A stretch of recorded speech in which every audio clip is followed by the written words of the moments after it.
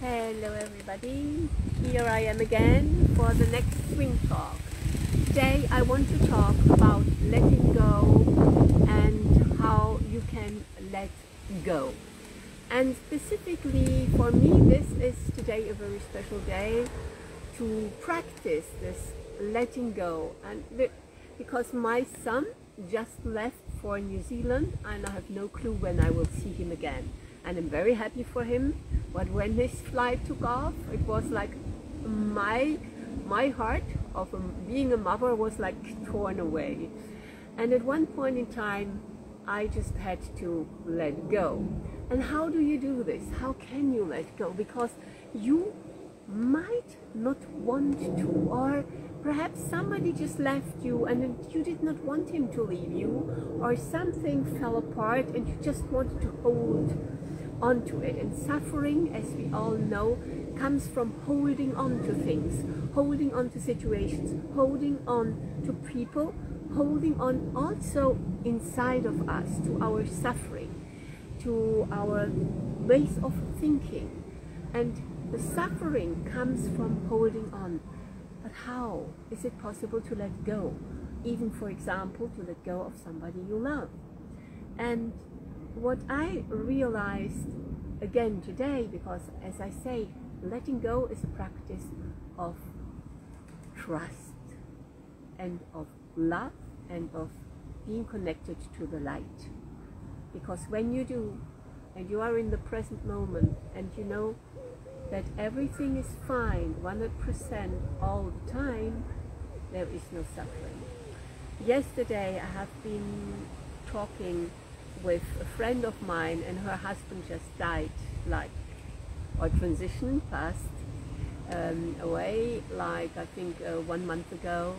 And she's a very beautiful person and a very inside connected person. And she said that she's profoundly sad, but also she knows it is fine, she knows it is okay.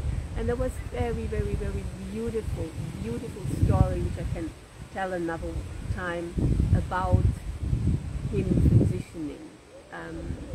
So this letting go has to do with this. And so what I want you to do is to ask yourself, where am I suffering? What am I holding on to? Because if I'm holding on, there is a benefit of it. Why am I holding on? So if you don't know why and you cannot figure it out, I could help you with that. But the most important thing is that you don't want to suffer. You don't want to cry all day long. You don't want to fight. If you are connected to this energy of the sacred feminine, it's like surfing on the waves of life, surfing on the waves of your emotions and not holding on to, just letting them be there, being okay, that there is sadness just coming through or whatever it is, everything is fine. And then to focus, you are where your attention is focused on love, on trust, and on the light, connecting inside and being just in the present moment. Knowing that life is happening for us, not to us. We are not a victim. And knowing that if this is true for me, it is true for everybody. And then I can put my attention, for example with my son, in my joy that I know this is his dream and he's realizing his dream.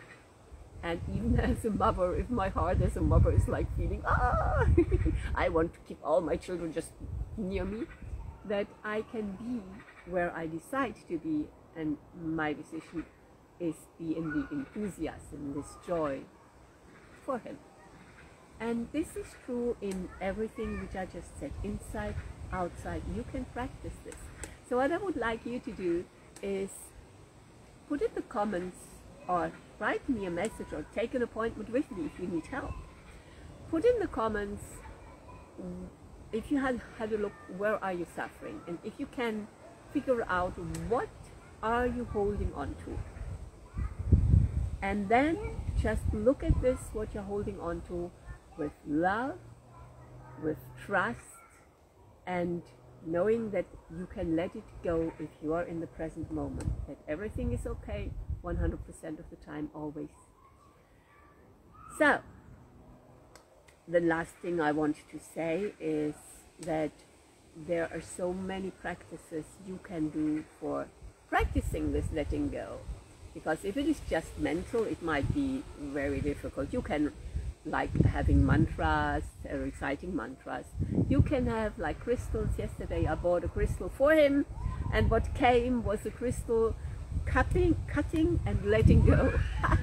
Made me cry actually, because I really could feel that this is what he needs to do, so he can just be free and fly. But how magic is this? So crystals can help, and dancing can help. We can cut and let go. So you might be in a situation where you need to first cut and let go. And this cutting can be done just with a gesture like this. And you say, I cut, do it with love, do it in the light. Do it with knowing and trusting and cutting and cutting. And then just let it go. Let it be. Go on a higher level where you can see, like, how will this be? What will I think for myself in 10 years? When I'm 10 years older, how will I look at the situation today? And this for sure will help you. So I hope this was interesting for you. If you want to dance it out, come to my dance classes in Brussels or in Grégoiseau now or online. We do dance these kind of things, and it is a lot of fun. Sometimes there are tears, there are releasing of trauma, but it is fun and it is very, very, very effective. It's a shortcut to everything you can learn on a mental level. If you dance it, you have it with joy, you have it with energy, and it is no longer part of your physical manifestation. And this, of course, is what we want. So thank you for listening, and I'm looking forward to reading your comment. Ciao, ciao.